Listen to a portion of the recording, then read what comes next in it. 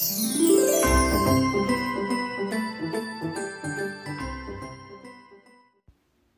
y'all, welcome back to my channel. My name's Danielle and I'm the owner of Damn Fancy Creations and the Drunk Flamingo Glitter. If you guys are new to my channel, I do want to let you know that all of my groups and links are posted in the description below in case you guys want to check them out. Today is day 12 and the final day of our 12 Days of Christmas tutorials. I am so excited to share this one with you, and I have been so happy to share these 12 tutorials with you guys, and I hope y'all have loved them all as well.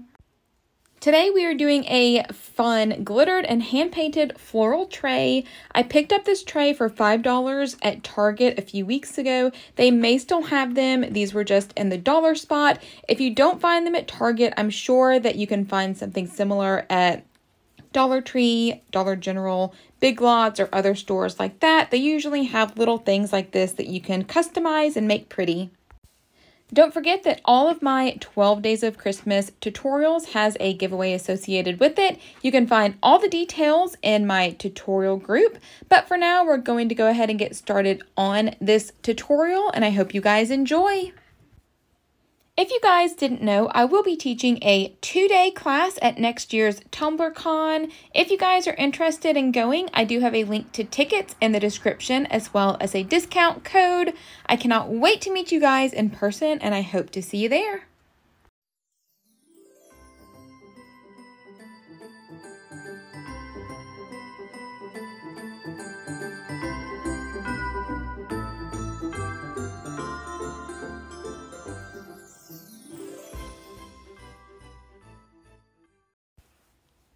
Alright guys, so this is the tray that we're going to start with. This is just a $5 tray that I got from Target's Dollar Spot.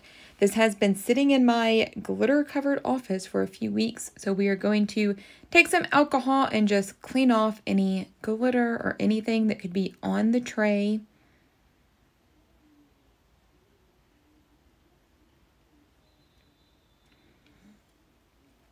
And we are going to be using UV resin to attach our glitter. I'm using Sparkling Sage glitter. You can get this at thedrunkflamingo.com. It's a really pretty light champagne gold. And I am just going to be using a paintbrush to kind of spread my UV resin around. We don't need a thick coat.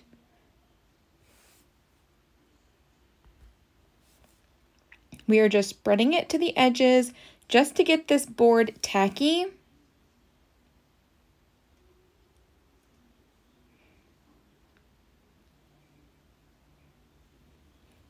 And I also want to point out that this board from Target did not have any type of sheen or anything like that on it. If it did have a sheen or a finished surface, I would have sanded it first. But this was just straight wood. It was already slightly rough, so I did not see a need to sand it. Of course, if you feel more comfortable sanding, you can definitely do that.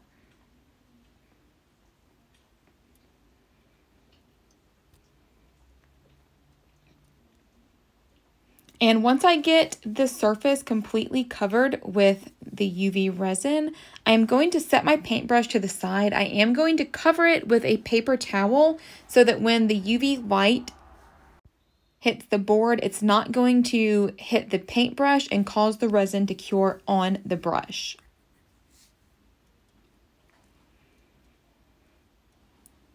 So I'm just taking my tea strainer and sprinkling on this glitter. And this way, all of my glitter is kind of getting dispersed in a thin layer and not super thick.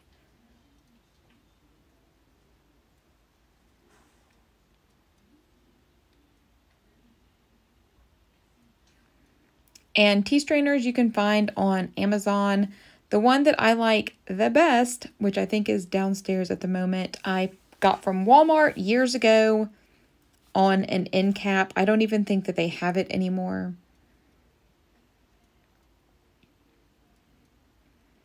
So I am just sprinkling this glitter all over the board. And I am kind of looking to see where the wet spots are. And wherever there are wet or slick spots, that means that the UV resin has really soaked up that glitter. So I'm just going back and adding a little bit more glitter to those particular spots.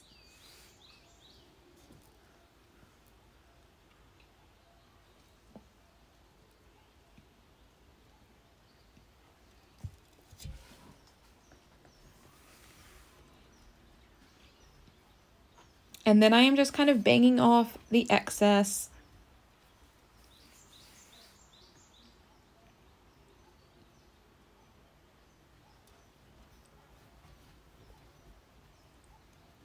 And then we're going to take our UV light and cure the entire tray. So I will either take my tray outside and sit it in the sun, or I will hold the UV light over each section for about 2 minutes. And when the board does not feel tacky anymore, then I know my resin is cured. And then I'm going to go back with another layer of UV resin. Obviously, if you want to use regular epoxy, you can do that as well. I was just in a little bit of a time crunch when I was working on this tray, and I thought, let me just see if UV resin will work. And it actually worked really well. I know a lot of people use UV resin to attach glitter to their tumblers for the first layer. So I figured that it would work for this tray as well.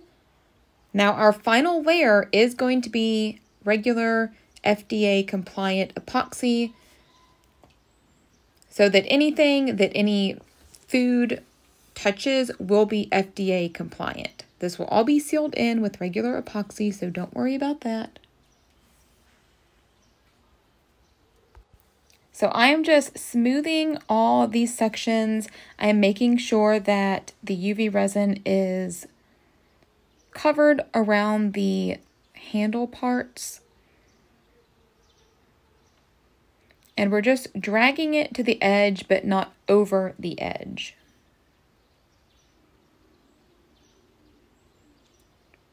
Then I am going to cover my paintbrush again.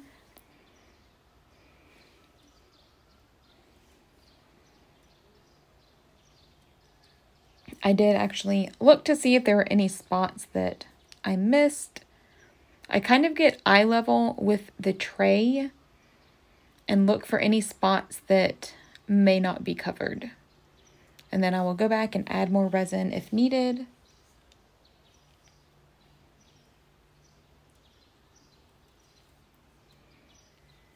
And kind of let it self-level.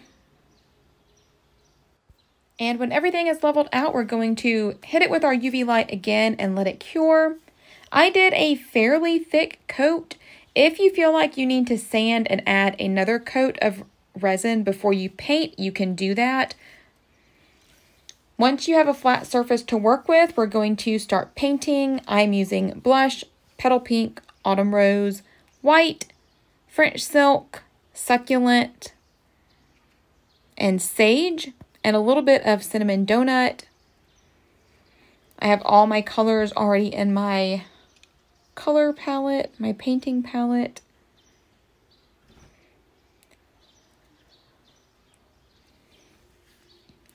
And the last tutorial I did, we painted red poinsettias. And when I was doing that cup, I could not decide if I wanted to do red or pink. I ended up sticking with red, which I liked, but I still wanted to do some pink ones. So that is what we're going to do today.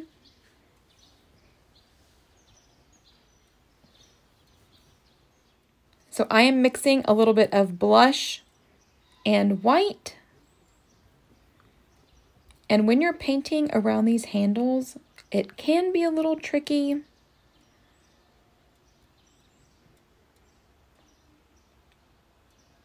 And I am just starting in the corner. I kind of had a vision that I wanted my poinsettias kind of coming in from opposite corners.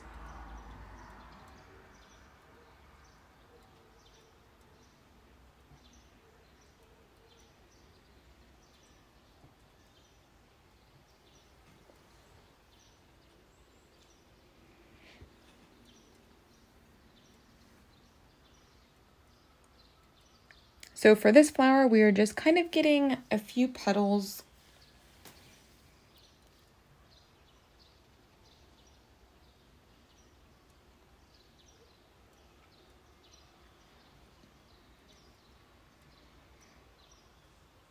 And if you do not have ColorFix paints, you can definitely use acrylic paints.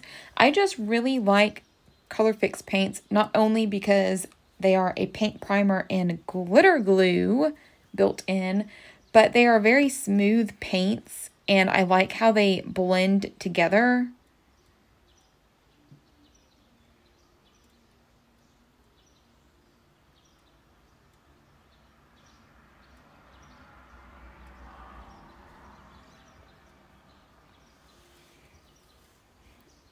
So for my pink flowers, I am starting with a blush and white mixture. Then we're going in with a darker pink, which is the petal pink. And then the smallest interior flowers are going to be more white.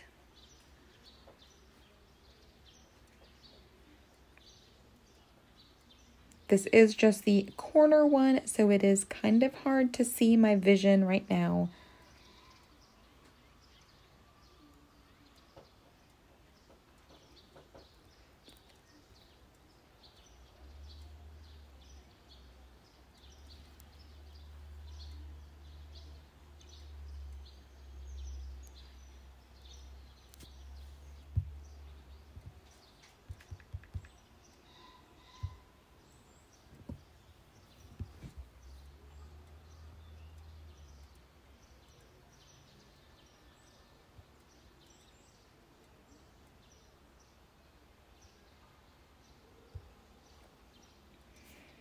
And then I am taking succulent, and we are just making a little leaf in the corner. Y'all will get to see how I do my other one a little better when it's the full flower.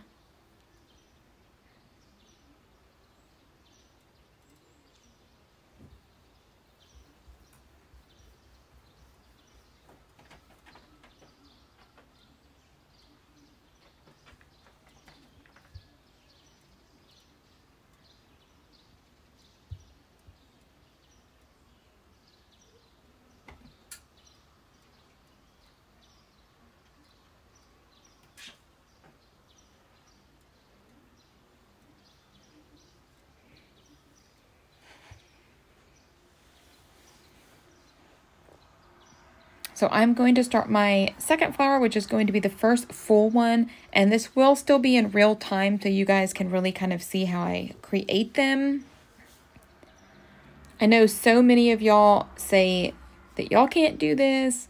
Y'all cannot hand paint. But it is so simple. It is literally the same shape duplicated multiple times. That is pretty much all it is.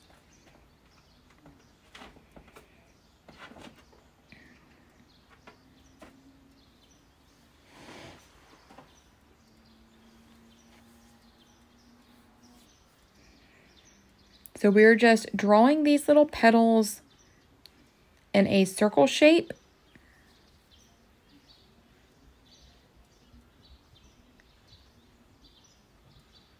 And they're basically just elongated teardrops. You can play and manipulate the point a little bit if you want to, just so each petal has a little different shape.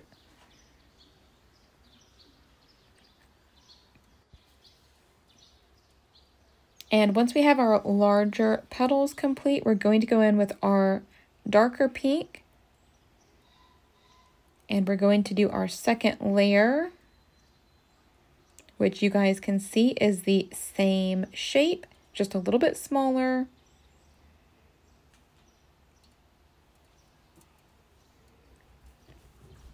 And we're going to make those petals a little closer together.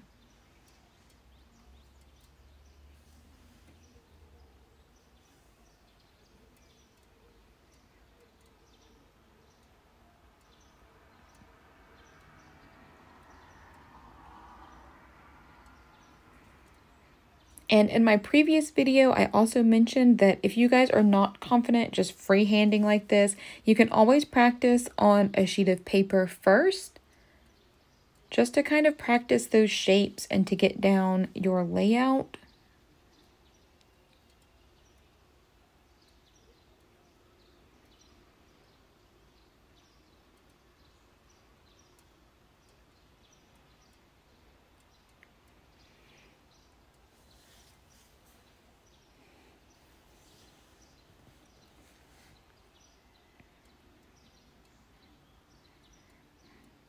And right now I'm just going back through the first layer that we did and just adding some highlights in different shades to those petals. I should have done that before I did the second layer, but I forgot.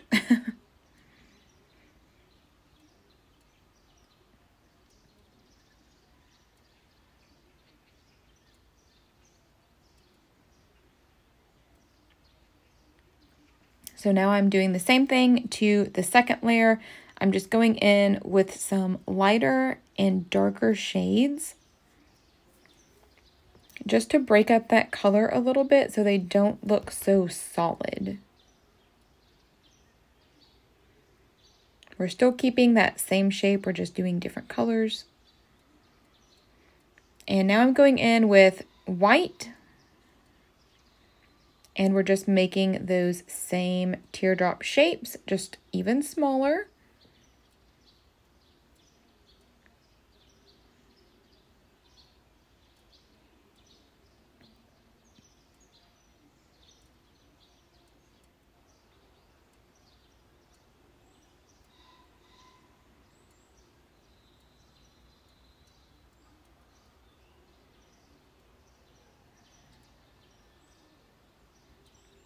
And we're just painting these shapes all the way around until we get back to the beginning.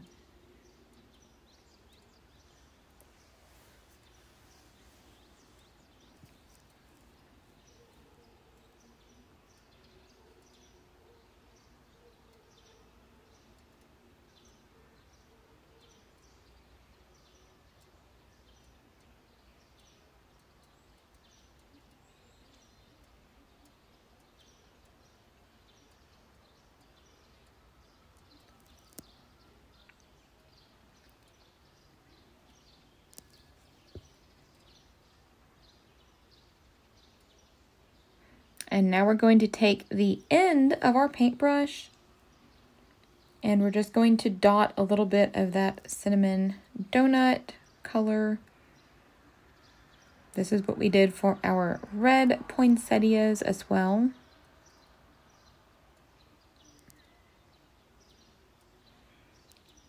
And then we're going to make our little leaf.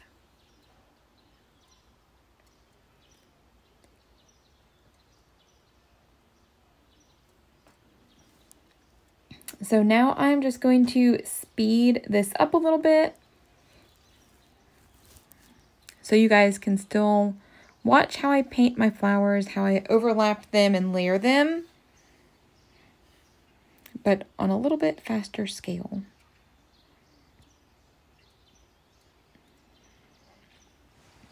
But for all of my flowers, I pretty much start out the same way. We're starting with our light pink and white mixture. Then we will move into our medium pink.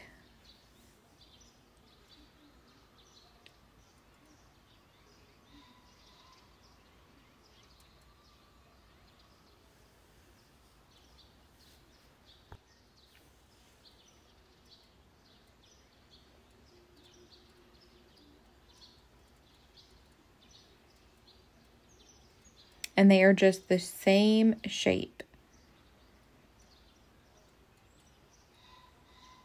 And still, around these handles can be tricky.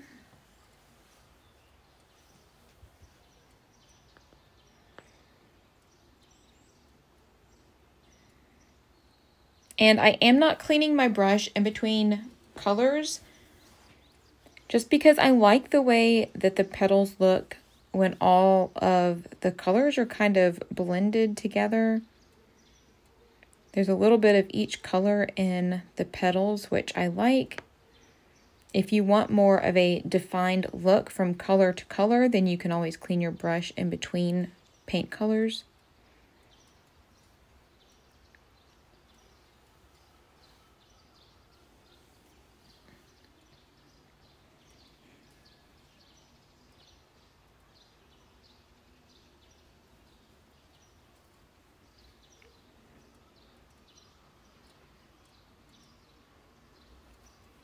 And I did decide to add these little kind of wispy white feathered looking vines.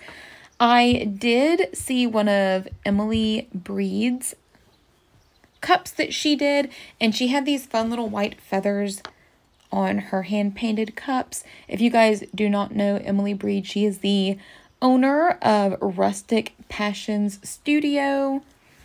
She also does amazing hand-painted tumblers. If y'all do not follow her, y'all should definitely go follow her. And I started with a base layer of these little white wispies. It's very light, so you can't really see them right now. But I just wanted kind of a guide of where I was going to go back with my paint pens and really kind of detail them. So I just did a very faint little guide, I guess, with my paintbrush.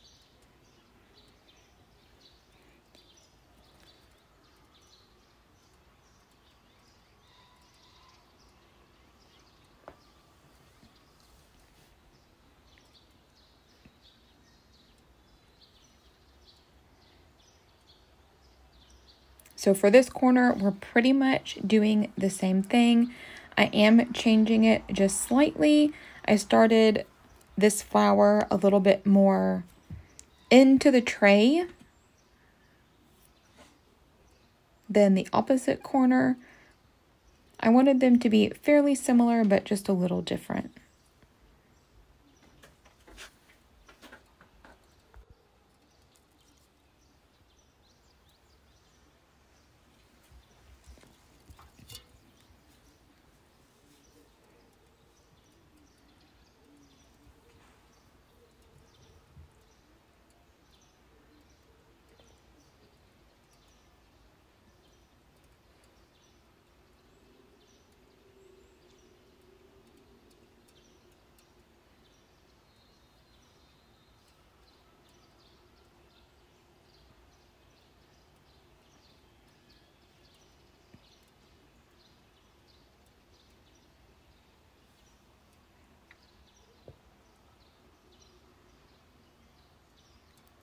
And I think I forgot to mention that if y'all have not tried ColorFix paints, they are from Artistry, and we do have a discount code down below for them. These are great for using on tumblers if you want a base coat and glitter in one step, since these do have a glitter glue built in.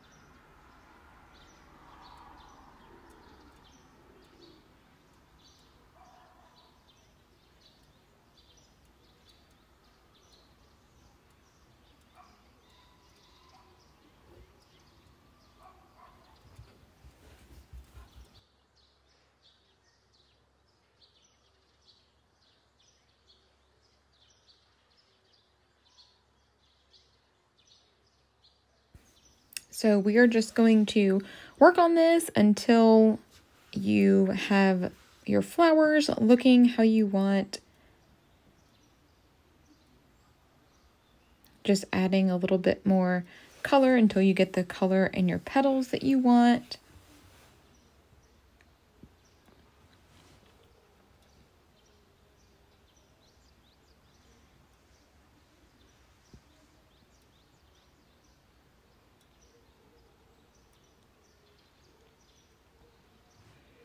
And once you're happy with how your flowers are looking, we are going to let these dry for a little bit, and then we are going to come back and detail these with some gold accents.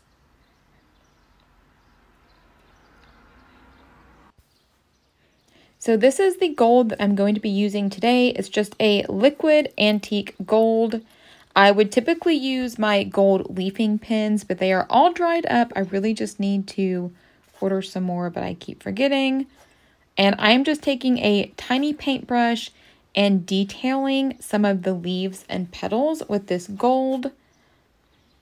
This antique gold is my favorite color to use because it's not really yellow. It's more of it's not necessarily a rosy gold, but it's just an antique gold. It's not yellow gold. It's not pink gold. It's just gold. And when you get this, you do have to shake it up really, really well before you use it, because the gold and whatever makes it liquid, I don't even know. It does separate. I typically just pick mine up at craft stores. It will be in the leafing section, but you can order it from Amazon as well. And I will clean my brush with acetone or alcohol when I'm finished. Regular water will not clean it up because this is oil-based.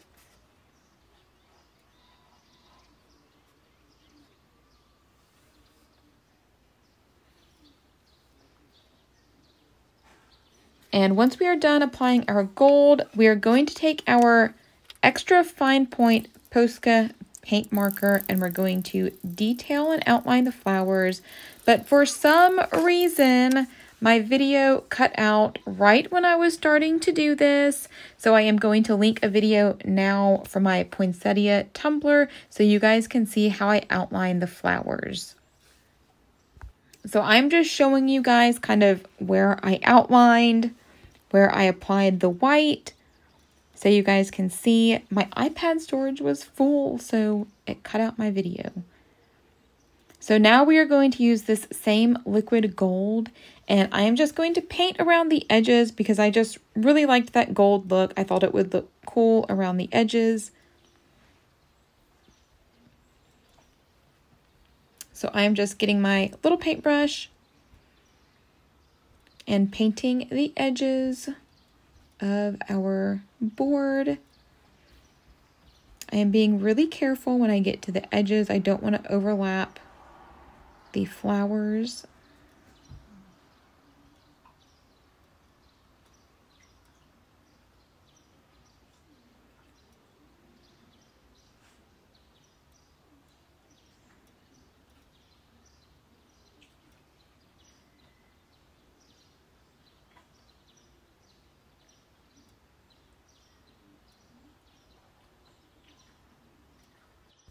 And once this liquid gold dries, we are going to epoxy over our entire board.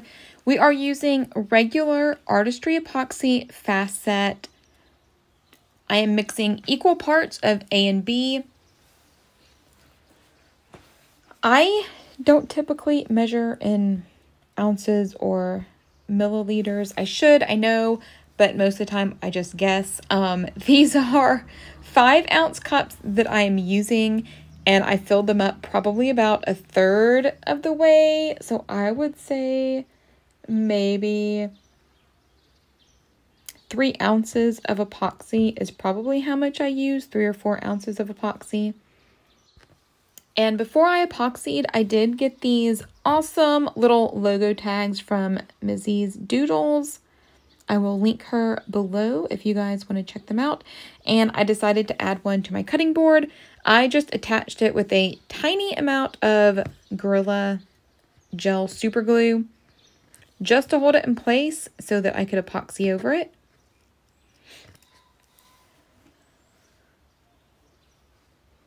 And I am just starting by pouring a little bit of this epoxy right down the center of my board. And we are just going to spread it with our popsicle stick just to thin it out a little bit.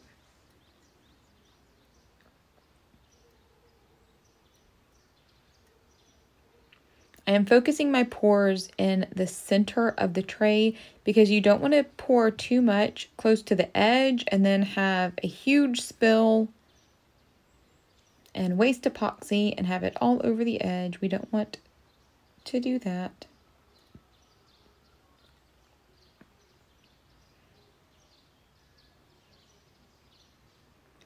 Don't come for me for wiping that epoxy with my finger. I had to get it off.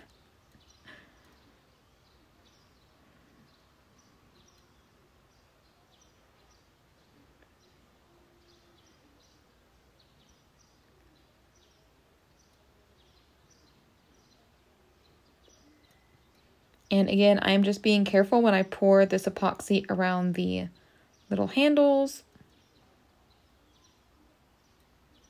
So I'm just kind of smoothing out the center first, and then I am working under the handles.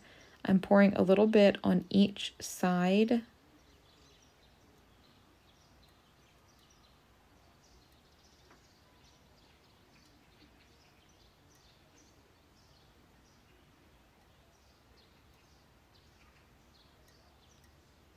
So I am just kind of smoothing this out. Now I am going to get my glove, and I'm just going to bring this epoxy to the edge with my gloved finger. I am just bringing it right up to the edge. I am not pulling it over the edge because I don't want it to waterfall over. I just want it to kind of sit right next to the edge.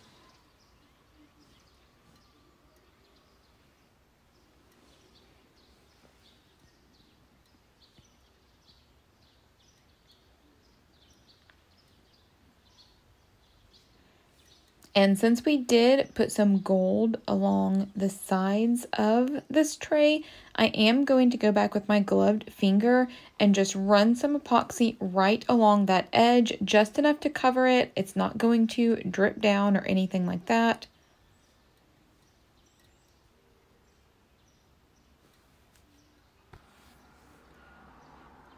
So I'm just carefully kind of smoothing everything out, making sure the surface is level.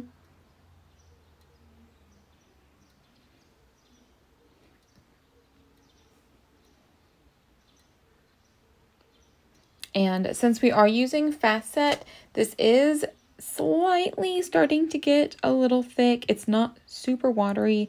Artistry's fast set is already a thicker formula. So right now I am able just to apply a little bit of this epoxy on the side and just smooth it out with my finger,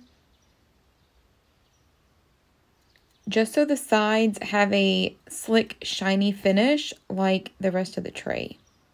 So I'm just applying a little bit of this epoxy on the side, and then I'm going back with my gloved finger and just smoothing it all out.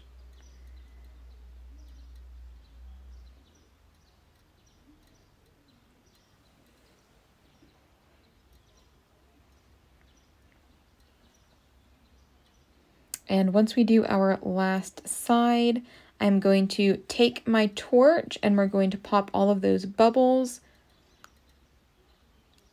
I would watch this for the first 30 minutes to an hour. If you're using regular epoxy, I would watch it for a little bit longer just to make sure that no epoxy starts to drip off the edge. I did not have a problem with this tray. I did not have to wipe anything off the edges. Nothing was dripping off, but it can happen.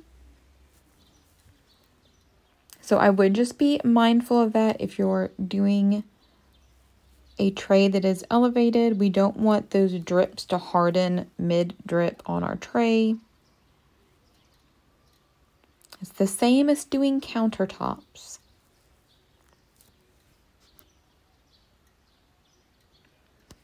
So I am just smoothing out those sides one last time.